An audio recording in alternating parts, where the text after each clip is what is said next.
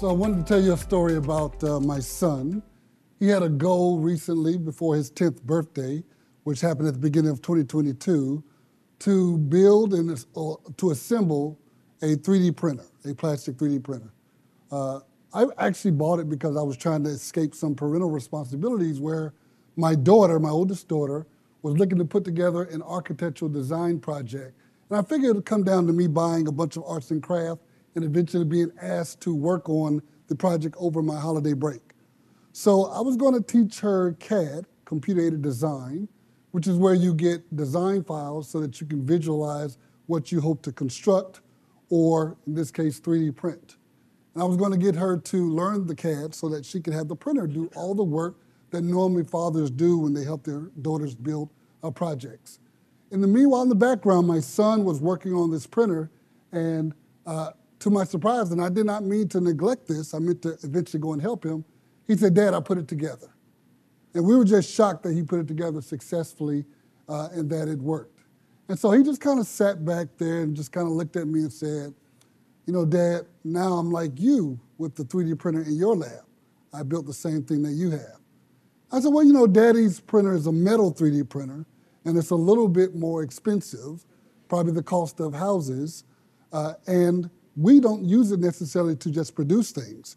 We use them to do research on advancing additive manufacturing, research on advancing this type of technology on there. And hence we think about the research university. The research university is just simply a great place to work. I have some PhD students who are here. Raise your hand if you're here from my PhD lab. And they just work on very interesting things, which actually ends up driving the boundaries of knowledge. The world would be in trouble without research universities because we constantly produce the knowledge that is created that you see in your textbooks. And hence, this is where we get off into me realizing that in this case, Industry 4.0 is the future. And I want to talk to you about how engineering research led to me realizing there was a new era and the need for a new type of educational training program. So my lab is the Particle Flow and Tribology lab. We're often brought in to solve different types of problems. In particular, we classically train tribologists. Tribology comes from the Greek word tribos, which means rubbing. And when you have particles in between these rubbing surfaces and fluids, my lab is one of the best in the world at trying to figure out how you can predict their behaviors. But in doing this, we usually are solving two types of governing equations. One is at the top, equations that talk about the motion of fluids. You might have heard of this class, computational fluid dynamics. Don't worry, this is the only slide that I'm going to show equations on. But that top equation shows you how fluids actually move and what governs their motion. And the bottom one talks about how particles actually move and what governs their motion. But what I want you to focus your eyes on is kind of the first equation here and then the equations here at the bottom. In what looks like the denominator in these first terms, there's a T. And that T stands for time, which means that my lab is always looking at trying to figure out how things evolve and how to show you that in a different system. And we love this because we like to visualize these different systems. And when your codes don't work or when your modeling of these systems are wrong, it doesn't look realistic. This is why Disney hires PhDs to figure out how to describe the physics on a computer. Because if they don't get that right, you think the movie looks unrealistic.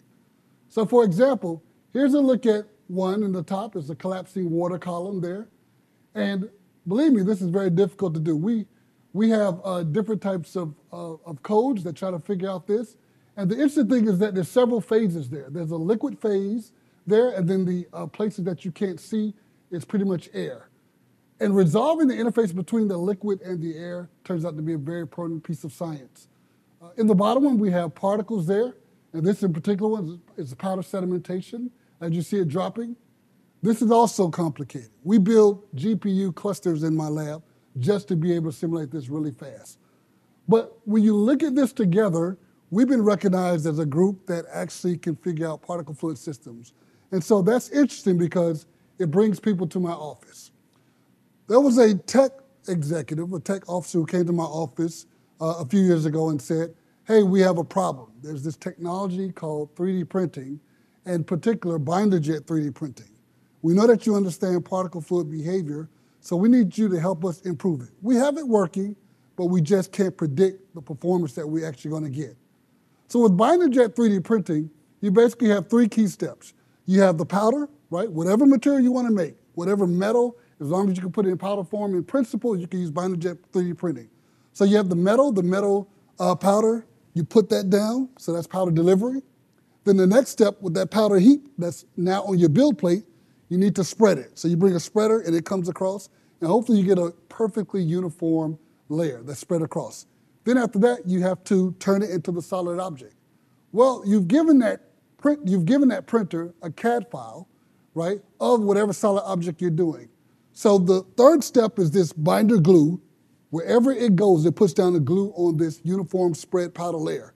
And then that forms a solid part at certain places on that layer. And then the next layer comes on, and you do that in the next layer. And so you additively build up until you have a solid object there. So the first thing we wanted to do is to figure out, how do powders behave? Because that's where all the money is. You have different types of powders for different types of exotic materials, and will it work in a 3D printer? So we need to first see if the powder, how does it actually behave? And so the way we do this is we look at things called digital twins. And with digital twins, you have a physical system to study something like powders, and then a digital version of that where you get the physics and the math right, and you can figure that out. So here's a look at the physical system on the left is a powder rheometer, and it takes a blade through this powder, and it extracts out an energy signature and a force signature. You can match that, whatever that signature is, to what's going on with the digital twin of that powder. Once you get the energy and force signatures to agree, then that blue powder here is the same powder that's in that particular physical apparatus, except it's a digital twin version of that. And this is exciting for us because once we have a digital twin of the powder, now we can put it in different systems and figure out how it's going to behave, like the 3D printing, like the powder spreading process. So here you're looking at the powder spreading process. And the physical process is on the left. And the one on the right is actually the digital twin of that. Well, we can generate a lot of data of this. You heard Professor Allen in the last talk commenting on the actual data that can be generated. And we like to say from that data, you could relate the behavior of you could relate the inputs of the machine to the performance you want to get from that perfectly smooth powder layer. And so we interpret that data with an interpreter. That's what AI is for us. So all of this data being generated, it doesn't have to come from machines. It can actually come from a computer simulation. So we get virtual data, and we figure out, based off of this data, what do the settings need to be? How fast does the spreader need to move? What does the rotational speed of the spreader need to be to get a perfectly smooth layer? If you don't get a perfectly smooth layer, then you have one with porosity in it or gaps in it. Imagine that in 3 dimensions. You wouldn't want your airplane wing having gaps in it because of porosity. So you want to get that right. Well, once you have that right, then we have the AI, which can say, well, this is how you relate the input of the machine to the final spread layer. And you give those as instructions to the 3D printer. And once you do that, you can get a perfectly smooth layer for a particular powder that you're looking for. The next step is, how do you print solid things? Now that you have a perfectly smooth layer, how do you get it in solid parts? Well, you do that with what's called binder printing. There, remember, you put liquid glue on top of the binder, and then it brings the particles together. Now, it excites us the way it brings the particles together. You may just look at the final part, but for us, it's about fluids and particles, and then pulling powders together into what's called solid primitives. And so here is a look at a droplet with high-speed videography done by one of my PhD students, Josh Wagner. And once it hits this particular powder there, it actually pulls that powder into a solid primitive. Now you have a bunch of these solid primitives that get you your solid parts.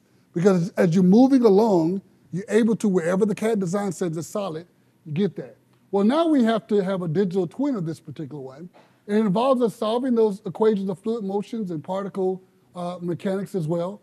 And here you can see the fluids of the surface forces in the fluids pulling these particles together into a primitive in the same way. Now this is great because now it tells us what do the parameters need to be on the jetting process to get the primitive that you want. Because if you want finer details, you need to be able to control that primitive. So understanding the physics and the math helps us to do that. And so this all comes together now that you can print solid objects, you can make something that actually matters. And what's beautiful about this is that if you can understand, if you can control all these variables, and it's according to a digital CAD file, you can make it each time for whoever it is. So I started thinking about mass customization versus mass manufacturing. With 3D printers, you can do mass customization. My father actually got an artificial knee joint. And so it got me thinking about, ideally, you don't want one size fits many, you want one size that fits my father. And so here you're looking at a person running, and as he runs, he has his thigh is like the femoral head, and it comes into this acetabular cup. But for the artificial joint of this man, it actually wears out. And so we end up predicting wear in the lower one here. We end up predicting wear in the bottom, and that allows you to see when this actual person's hip will wear out. What's the lifetime of a particular hip? And this turns out to be important. But what's interesting is that now you have a person that's instrumented with the hip giving data off, and we could have a digital twin of his actual hip implant, and we can watch its lifetime and try to be able to predict it. Then that means that we could change the design of the particular implant in such a way that it lasts longer for that person. Because the motion and the load profiles that go in this implant are specific to that particular patient there. So now it's a implant that's for my father there. It's personalized hip. And when you have monitoring of that, then that changes everything. Because now you have the customer data affecting your design. Once I realized that, it really excited me because it said that this changes everything, because in the digital realm, if you have the design, if you have simulation of the performance of the design, and you have manufacturing, then you control, and it's all in the digital space, and you have the customer data at the end, then that's the whole shebang. So I realized that the engineers needed to be at the decision-making table, because whoever owns the digital workflow owns the whole shebang. Because now you have the designer being in touch with the customer data and being able to improve these designs. And so I realized that we needed to be at the decision-making table as engineers, and so it drove the need for a type of leader who could assemble this workforce to put together these products and think about all these different variables. And so as a result of that, we saw the need. I was the leader of the Rice Center for Engineering Leadership. There was a need for a new type of training for an engineering leader. And so we've done that. We've done that, and it's called the I4 Engineering Manager Leader.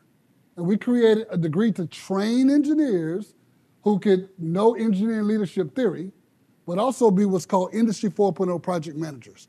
Because once you recognize that there's a new way to produce things, then it means that there's a new type of industrial revolution. And once I saw that there was a way to produce things, and it was based on the data, and it can drive things without humans being there, I began to search and see, well, what type of revolution exists? And the World Economic Forum said there's a fourth industrial revolution known as Industry 4.0. And so you have to have a new type of engineer that can assemble workforces to actually produce these different types of devices and services that exploit the technologies that run on data and that ultimately can produce products.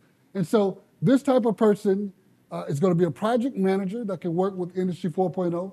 They're data blooded. They have to be able to understand data, how it flows, and how you can use that information to produce products there. They need to be a product manager as well. And they have to do all of this with an ethical, technical heart. So as opposed to looking at just cost and things like energy as a constraint, you want to use ethics as a constraint as well. So you can build a product that thinks about emissions and how it, for different communities, that it doesn't actually cause it to be bad. Or whatever it is, you use ethics as a constraint, and so we make that as a constraint in our program, teaching engineers to think that way. Now, one of the things that you recognize is once you start looking at data and it drives how you have the customer design, it may change your business model. So for example, I'm a mechanical engineer, we like to make machines. But if these machines actually can be monitored and controlled from a central hub, like my father's implant or something, I would love to look at his performance there, then you may not have a business that sells hardware. It may be a platform play there. And so we know that that's about digital economics, engineering economics, and so that's one of the classes that we'll have as well. But all this is built on top of the engineer still having deep technical expertise. And so he stands on having a graduate level understanding of his or her undergraduate courses. So this is the I4 Engineering Manager Leader that we believe that's needed, but it actually came from me working with production, trying to figure out how to improve 3D printer technology that's going to be key in production in the digital future, and then realizing that there's a new type of workforce that needed a new type of leader. Thank you.